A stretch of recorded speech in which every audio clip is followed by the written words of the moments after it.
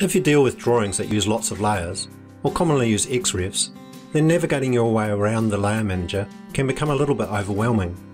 The good news is, BricsCAD has tools to make working with layers a lot easier. In this tutorial, we will look at how filters can assist with taming your layer management.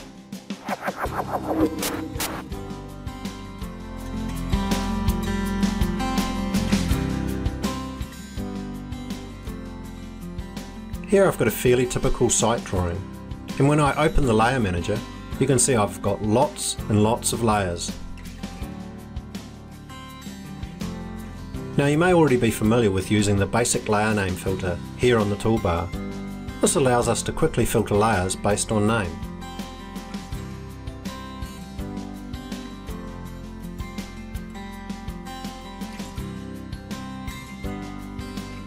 What we're going to look at is the much more powerful layer property filter, which we open by picking on this button.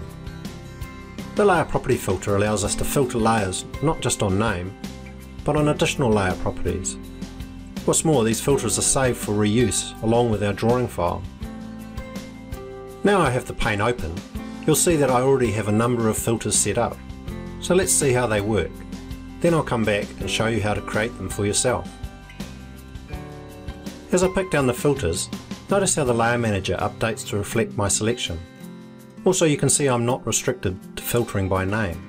I can also filter layers by their properties, such as filtering all the layers that are locked, or all the layers that are off. You don't need to have the filter pane open to do this either. You can switch property filters just as easily from the layer manager.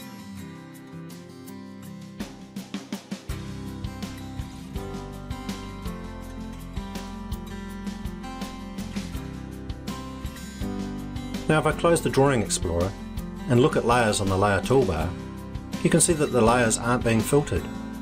Wouldn't it be useful if we could see the filters from here too? Well, you can. Returning to the Drawing Explorer, we can turn on Apply Layer Filter.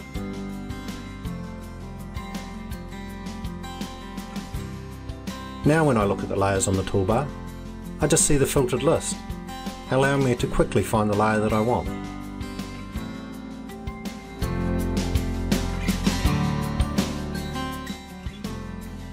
So now we know how to use layer property filters, let's look at how we can create them.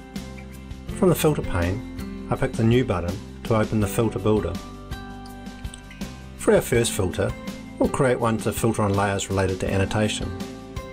First I'll filter for layers ending in text. You'll see that the filter builder includes a preview of our filter settings. I can also add additional filters to include other layer names that might be used for annotation. In my case, BricsCAD will filter layers ending in text, or anno, or txt.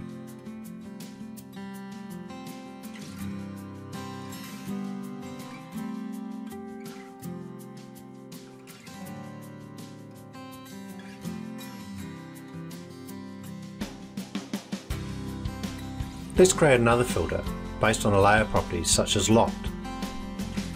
Picking on the locked icon in the drop-down, you'll see that the preview filter updates to show only locked layers.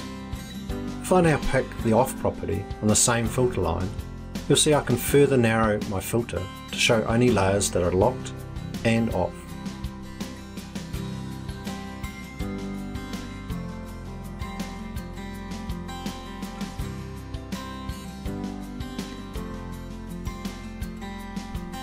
Finally, let's create a more sophisticated, name-based filter to filter out XREFs.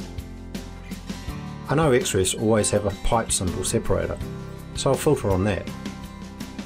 In the preview, you can now just see XREF layers, which isn't what I want. I want the opposite. To get to the opposite, I simply update the filter and add the Not Wildcard, or tilde symbol, in front of my initial filter text.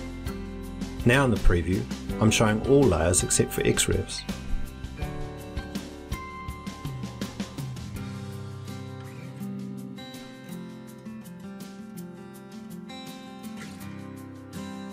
I hope you found this tutorial useful.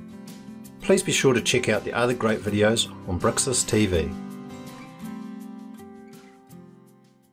Download the free trial version of BricsCAD at www.bricsys.com. and check it out for yourself.